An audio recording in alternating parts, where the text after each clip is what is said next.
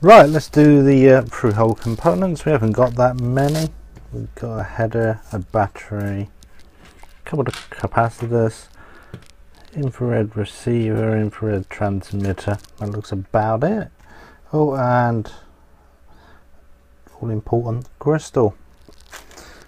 Right, I'm as before. You've seen me soldered 2-pin components before. If you haven't, check another video.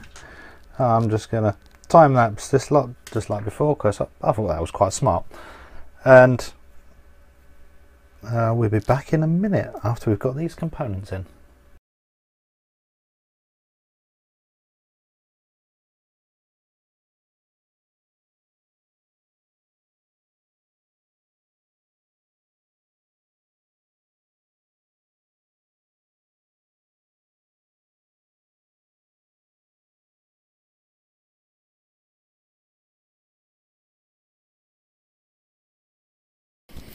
Okay, that's all the through-hole components done.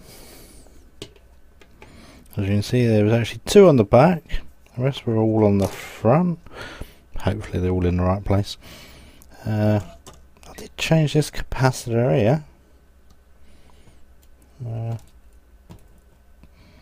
because I did find a single capacitor actually in with the battery, which looks more like the 10 microfarads. I was actually presuming it was one of these, but it was actually labelled up as, I can't remember which one it was. That see, that's actually labelled up the same as what they were, so I don't know what was going on there.